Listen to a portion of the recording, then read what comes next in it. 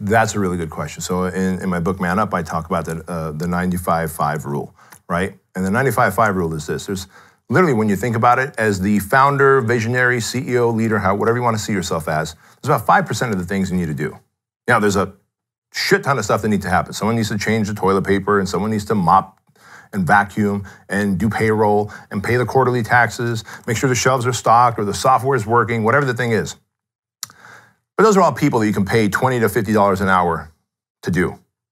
So that's 95% of the stuff should be delegated. The 5% needs to be, you're the person that's gonna do the money moving stuff. So I'm selling right now. On this podcast, I'm selling the vision of Fit Body Bootcamp, of Man Up, of who I am. So some of your audience goes, hey, I actually kind of like that guy and I'm gonna follow him, maybe do business with him one day, right?